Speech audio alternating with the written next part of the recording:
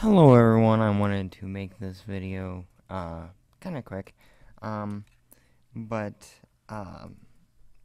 this video, as you can tell by the title, is how to, in Microsoft Publisher,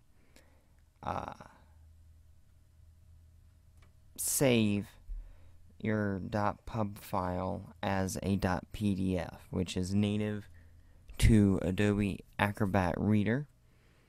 And I am doing this in Microsoft Office 2007. What you need to do is, once you're done with your project or whatever, you click up here at File, and then click Publish as PDF or XPS. You then name it what you want, and I already have one there, so I'll just rename it. And then,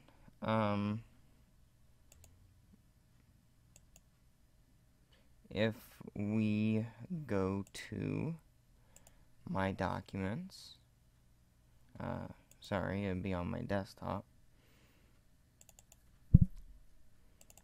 I can view the .pdf a lot more simpler than I would have to go through all the encryption and decrypt what the .pub file says. Now, .pdf is native on Mac through Preview, and native on Windows through Adobe Reader or another similar program. Now, through several free programs, you can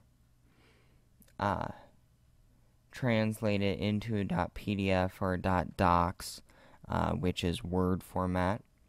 But for this tutorial, this is just telling you how to save it as a .pdf.